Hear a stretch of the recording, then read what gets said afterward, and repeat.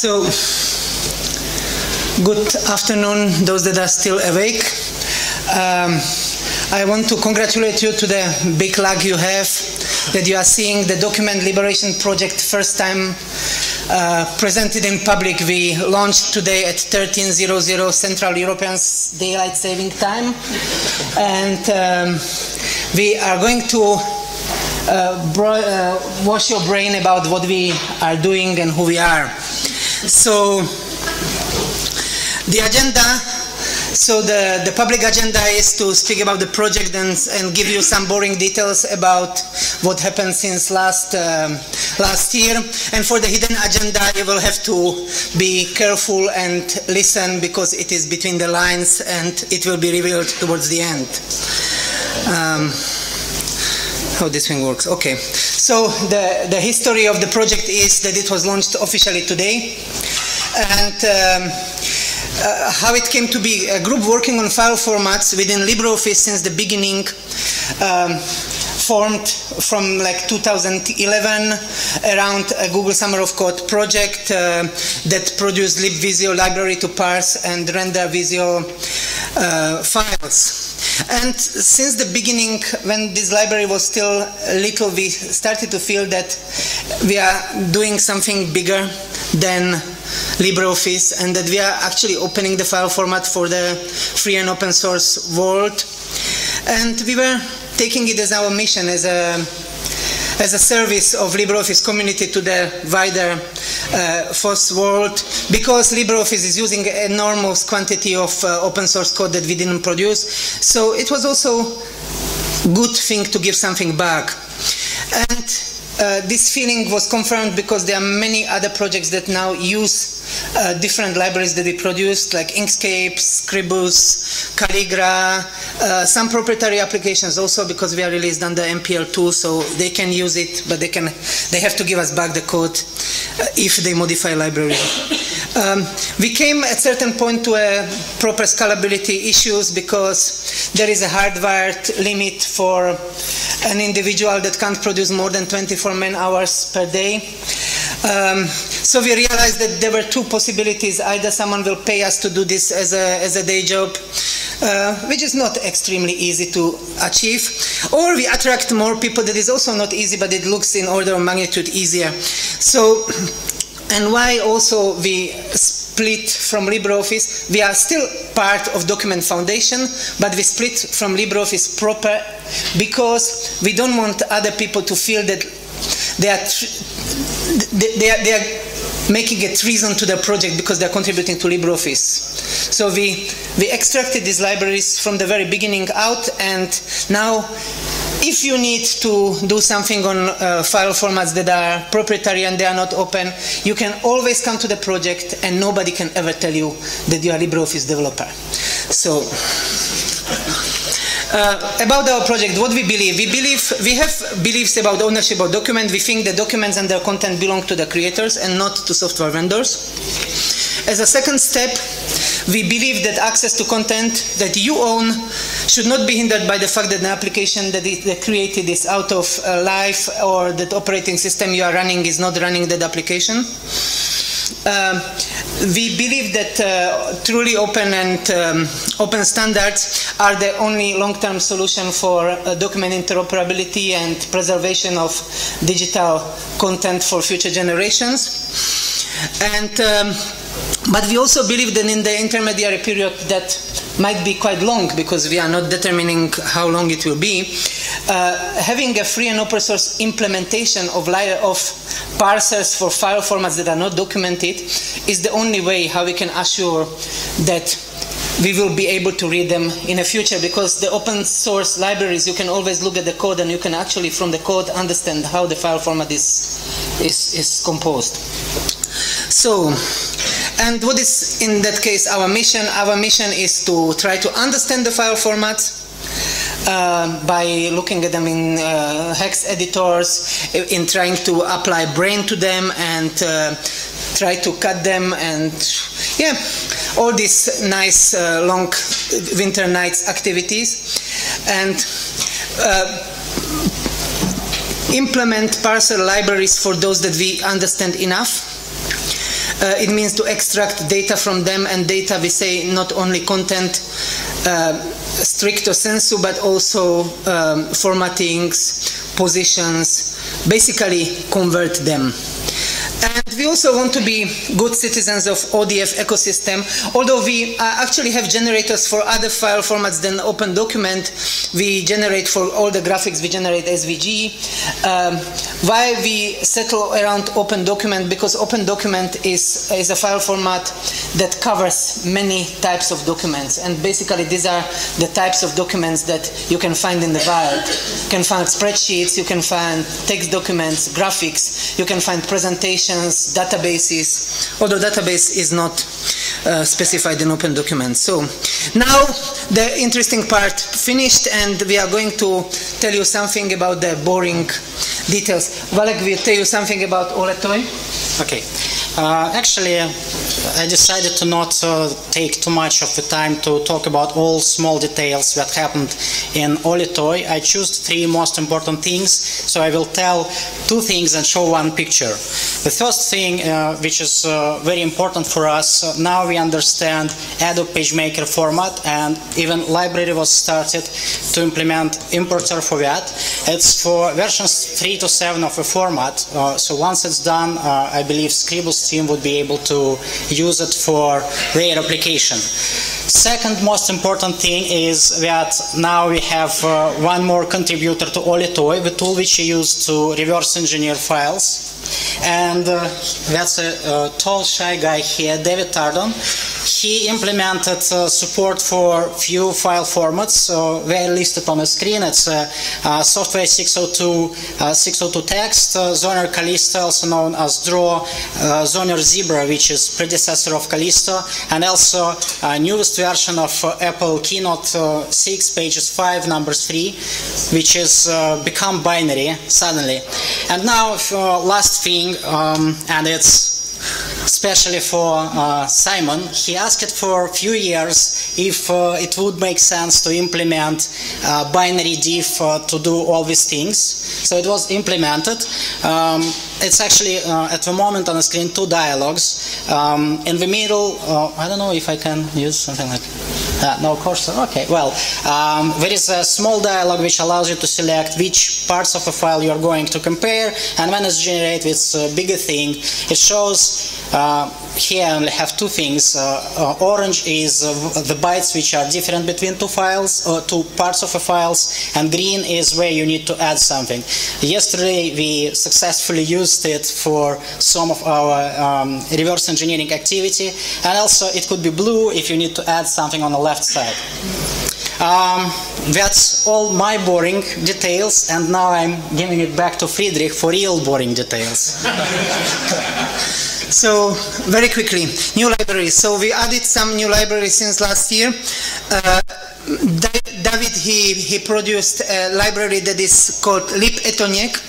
If you want to know what it supports, you can read it from the other side.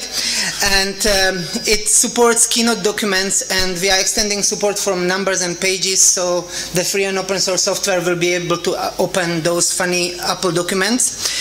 Another one is lib-ebook that supports the host of ebook file formats, parses different flavors of HTML and imports them into a normal document, text document model. Lib-freehand, we started the library, we already have wireframes, but we are not shouting so much about it because we don't have yet the fields. So it's a library that parses freehand file format, is one of the most funny file formats that we ever seen. Not reverse engineered, but still it was quite fun to do around Christmas. We told ourselves how it is possible that we can't open AbiWord documents. So I told myself that it started to be dark early in the evening, so we wrote libabw, that is, now we can load documents of our cousin. So, and there are more libraries coming if we are still alive. We added new document types in the API. So before we were able to convert graphics and convert text documents, but we realized that we will want to do some more things. So we added APIs for representations of presentation documents that we first thought that actually the drawing and presentation will have similar APIs, but presentations have some things that drawings they don't have, so we had to basically make another file model. I don't see. We extended it also to the spreadsheet, so now we have 4 document formats, but it's not very interested for LibreGraphic because we were always supporting graphics. We split these libraries. We have a library that it's called libodfgen. It's a library that takes these document models. The document models are basically callbacks that the libraries are calling, and you can make we can generate from these callbacks documents. We have this generator for ODF, and since Femke was showing me those numbers that I don't understand, I will try to go a little bit faster. And we made something that we called LibRevenge. It's nothing with revenging, although we say that LibRevenge is sweet, but it's from reverse engineering. LibRevenge, basically before all these APIs that were embedded in the first library that we produced for the type of document, like graphic APIs were in libwpg. That was the first library that we used for graphic. We are doing quickly. Just here. Okay. I would be really surprised if someone was not hearing me. My wife, she has to put the parts in her ears so that she can be quiet a little bit. So basically we extracted the APIs plus common types in a library, so that, for example, a graphic application doesn't have to introduce libwpd, that is a library that parses WordPerfect documents just to have some types. And this basically created a nice structure. We have some stream interfaces in this library, so that again, it's C++ library, so you have purely virtual interfaces that you have different implementations, and you have generators. We generate several file formats from these APIs, like SVG. There is an exception. This SVG generator for drawings, it's in the main library because we were producing SVG, for example, for Inkscape, since libvisio started to exist, so we didn't want to split it in an optional library if it's basically needed for applications. And I will upload it to SlideShare so that you can go through it and internalize all this crap that I wrote here. What is the advantage of the design? The parser library is independent and self-contained. It's easier for field of writers. It's easier to find where the APIs are, and we also avoid sucking in unrelated libraries. And it's also a considerable reduction of code duplication, which is good. And it's because it creates less risk to have bugs that are fixed in one library are still existing in another. And also for someone who wants to write a library parsing a document, it is faster because the APIs exist, the type exists. You can just start to write your first function and then go through it from it. Okay, now as I see in your faces, you are all excited and you want to be part of this. So how you can contribute? You can develop code. It's very easy. You can contribute to one of our existing libraries or start a new one, and we are there to advise, to guide you, to pat your back, to Facebook about what you are doing and everything. Or you can help if you like to look into Hex editor until you are blind. You can help in understanding and documenting file formats. We use Oletoy that Valek he presented because it is much better than to count offsets in ghex, or I don't know how it's called in the other side. Or you can prepare sample documents for us, because although we have many of these applications, I still don't see.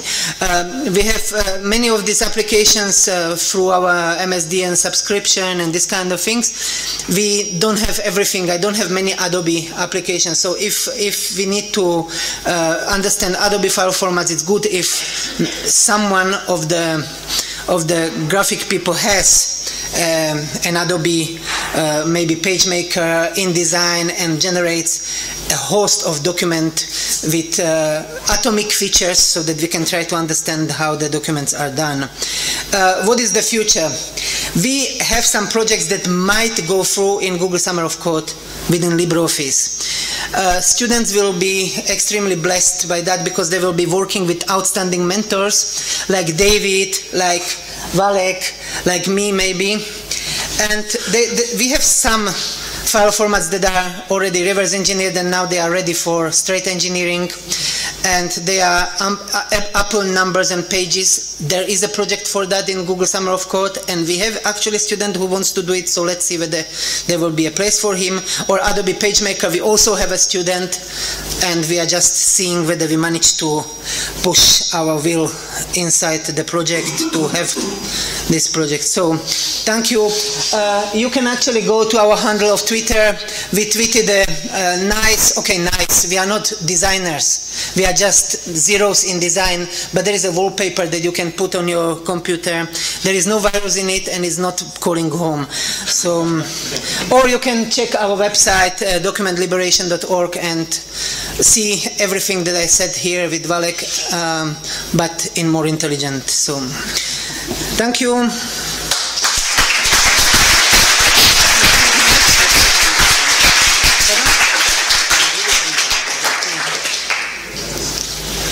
So, well, Lasse Vista is setting up. We have time for one question.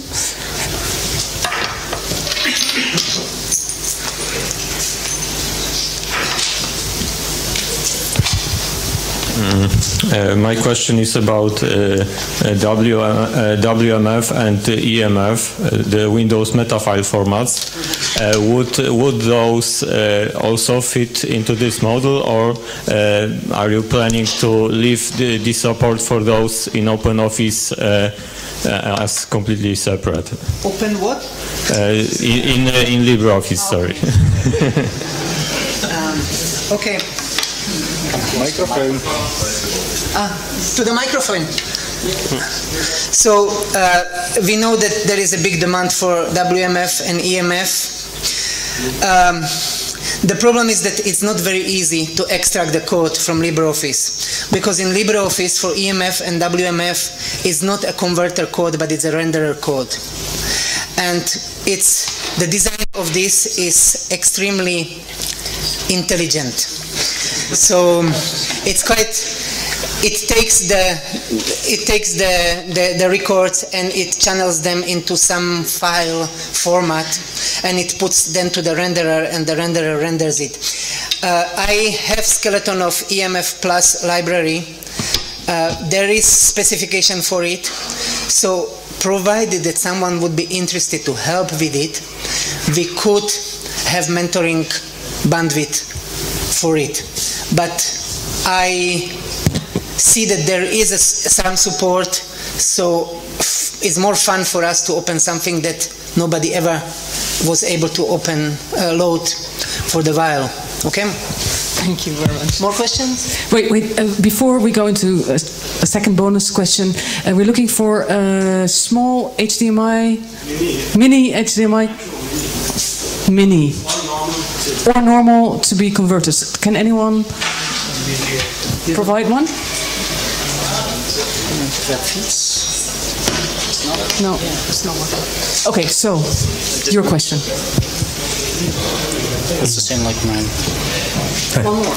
At some points, I tried to reverse engineer some binary file format. It was like for a lighting design program. So I tried to get some information about how to reverse engineer and how to reason about binary file formats, and I failed to find proper documentation or maybe books and stuff. Can you guide me about something? I need that.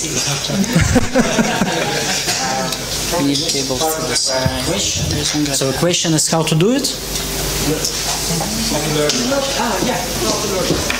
Okay, well, for me it started as take a binary file, make a binary file or take it from the source, because at that time I did not have access to Visio, so I asked my friends to send me files with some specifications, make small changes, save a file, look for differences. That's why Nomis was asking for diff, right? Because it seems to be natural to try to find differences in two files where you know what difference should be, and when deduce, okay, if it's difference here, that should means this and that. And I've used Numeric as a tool for storing all this information. Surprisingly, the guy who used Olitoy to make Yamaha YEP file converter also was using spreadsheets for that. And once I found that it's not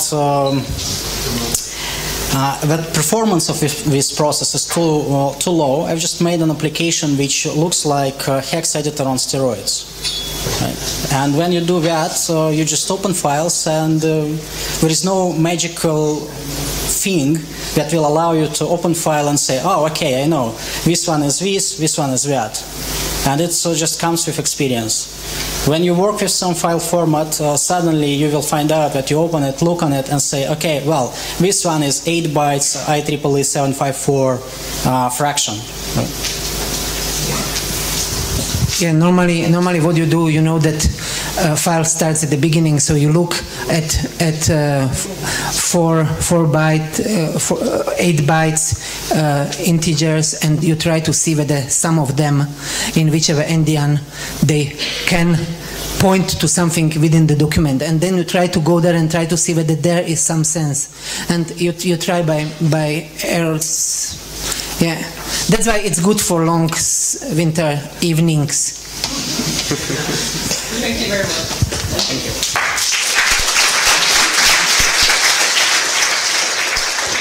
So we